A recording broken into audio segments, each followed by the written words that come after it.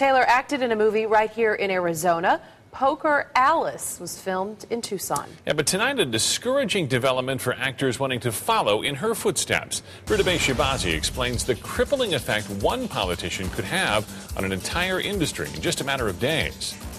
They come because of the locations. We're a hop, skip, and a jump to California. We have 340 plus days of sunshine. There are a million reasons the film and commercial industry has made Arizona a destination since the 20s. But for the thousands of people here whose livelihoods depend on it, there's something even more important. If someone wants to shoot a film, the first question they do is, say, you guys have tax credit? We used to. Over the 5 years it existed, it brought in $193 million just to Phoenix.